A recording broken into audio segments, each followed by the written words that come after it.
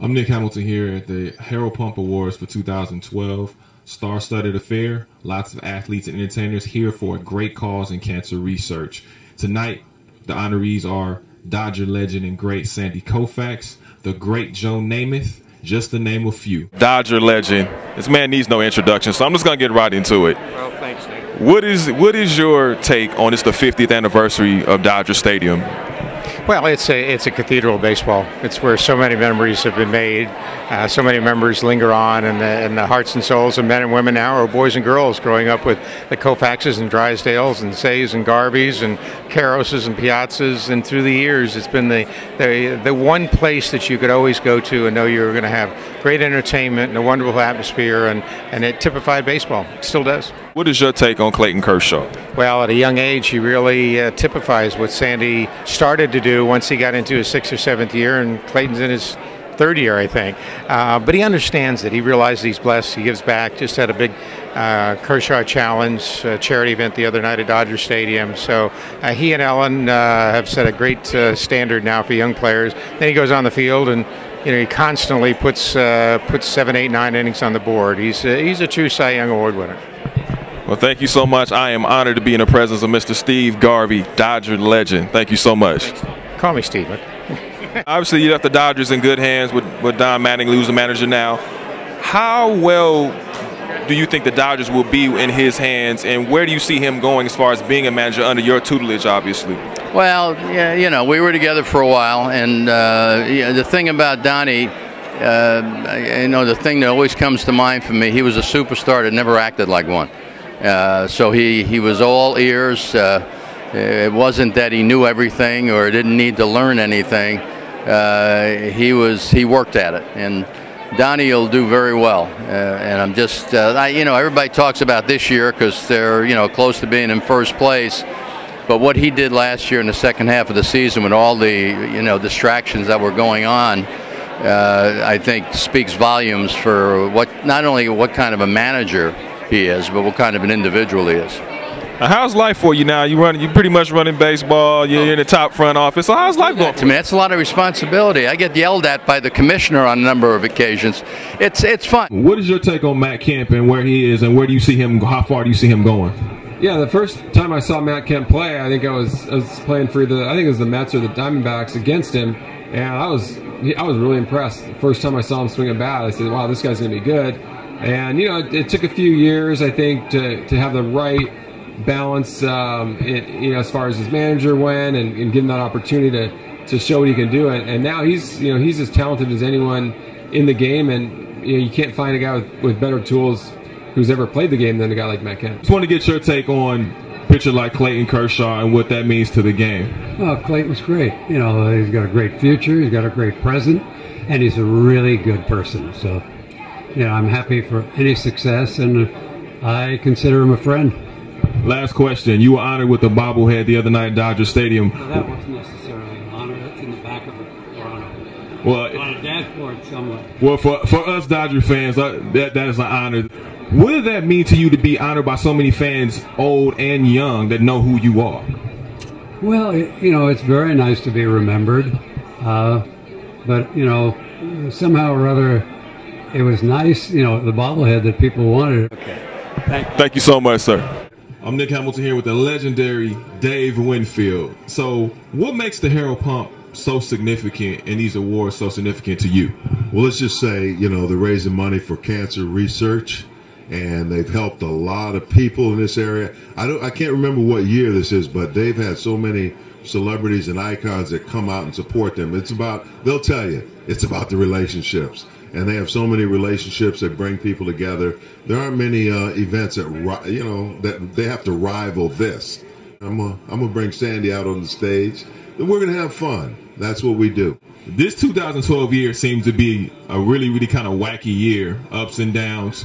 In your estimation, what is this year to you so far, and who are the biggest winners and losers at the trade deadline? No, that it's funny because I can't tell you what the most significant was, but it was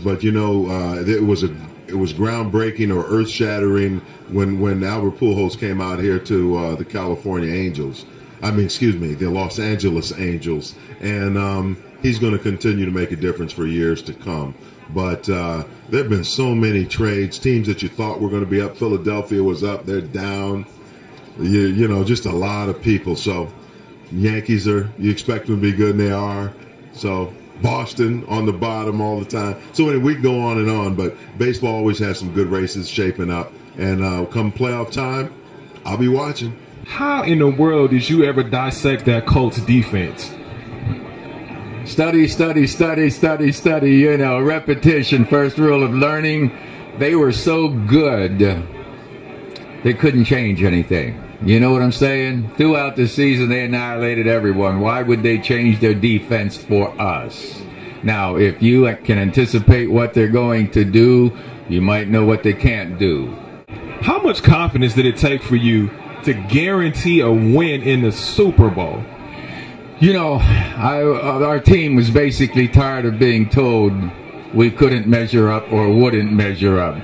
We had beaten the Oakland Raiders, the Kansas City Chiefs. We had beaten some good teams. We were a confident team. You look at the one-eyed monster, the camera, it doesn't lie.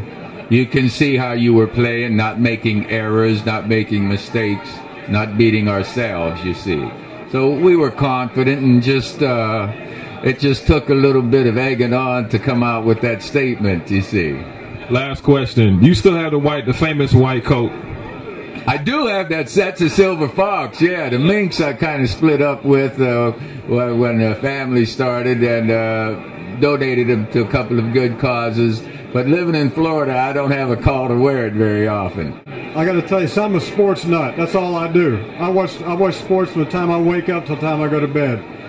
So, you know, when actors, when we see each other, we don't care because we know each other, you know. But there are a lot of athletes that, I mean, I grew up as an athlete myself. I was a baseball player, and so anytime I see those cats, I get excited. And I saw Kareem Abdul-Jabbar when I walked in. I was like, man, I mean, that's legend there, you know what I mean? New film projects that are coming out. We haven't seen you on the screen for a while. Yeah, I've been making them, and they're not out yet. They're coming out. I got one that's going to the Toronto Film Festival called Jane Mansfield's Car, with myself and Robert Duvall and John Hurt and Kevin Bacon.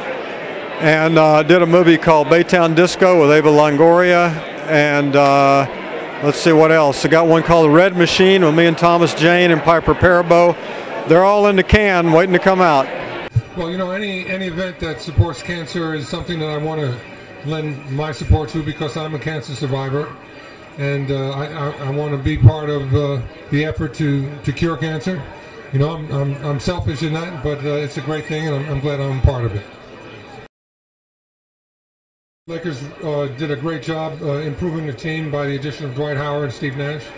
I think those additions will make them contenders and give them a great opportunity to do well in the postseason. I'm not making any predictions, but I think the fans are going to have a great time watching the team and enjoy what they see.